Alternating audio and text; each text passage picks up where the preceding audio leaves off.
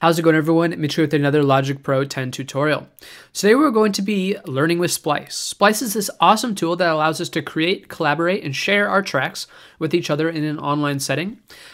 Pretty freaking awesome. So this track in front of us, how it is right now is on Splice, so make sure to go download that. If you haven't already, this is a carry-on over from the previous Ultrabeat tutorial. So go download that in the description below, and we can start.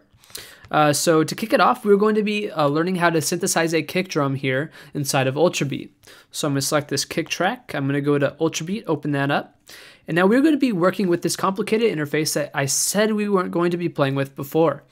So I'm just going to give you kind of an overview of what this all means. So we have three different types of creation tools inside of this view. We have an oscillator 1 at the top. We have oscillator 2 at the bottom, and we have a noise generator here in the middle. All three of these are being fed into a central filter, and then this filter is being fed into the output here. All right, and then we have an LFO section kind of in this aqua teal at the top, and an envelope section and an aqua teal at the bottom. And we can modulate different parameters inside of this interface with these LFOs and envelopes, which is pretty sweet. We're going to be touching on some envelopes, and we're going to be using oscillator 1 in this tutorial. So, as you can see, this kick 1 that we have selected inside of the Adept machine is using a sample here in oscillator 2. It is also generating some noise and using oscillator 1. So to reset this, I'm going to right-click on it, go to Init, Sign. All right, I'm going to rename it back to kick.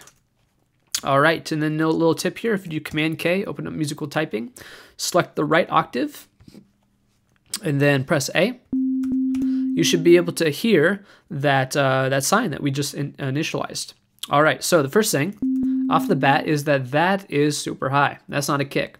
So I'm going to be pitching it down a little bit.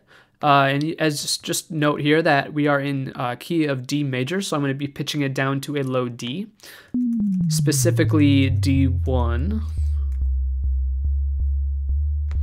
All right, there we are.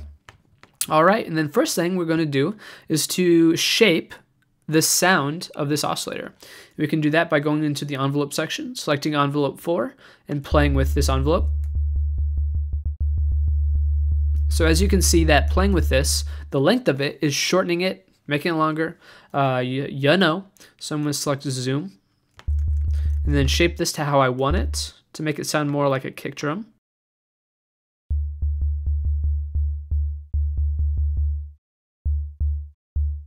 All right, that sounds good to me. All right, next thing we're going to do is modulate the pitch with another envelope. And so this is going to give us kind of a sharp kick to, no pun intended there, but we're going to add a little bit sharpness to this kick. So I'm going to go to the modulation here next to our pitch. I'm going to select envelope 1, pretty arbitrary. You could do 1, 2, or 3.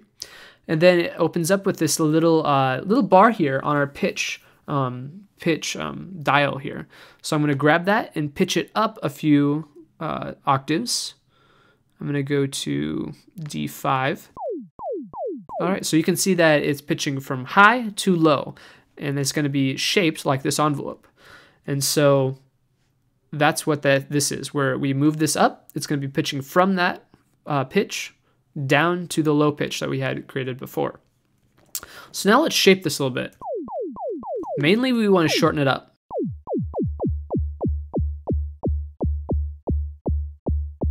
All right, so that's sounding more like a kick drum that we want to have. So I'm going to shape this a little bit more. Make the tack a little bit longer.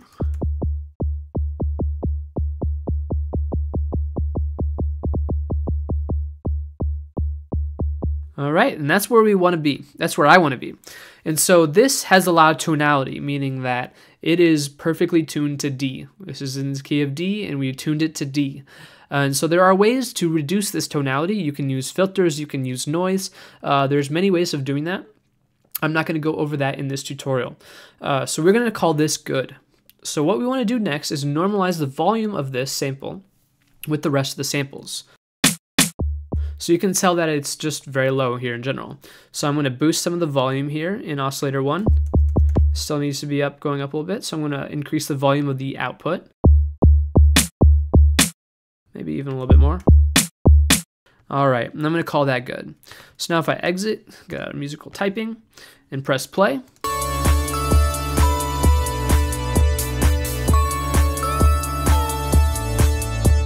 All right, we just synthesized our first kick drum here inside of Ultrabeat. And it sounds great in our song because we tuned it specifically to D, which is the key of our song. And that's it, everyone. Thanks for watching. Make sure to check out Splice and the different projects there that you can go listen to and check out. So everyone, thanks for watching. I'll be seeing you very soon.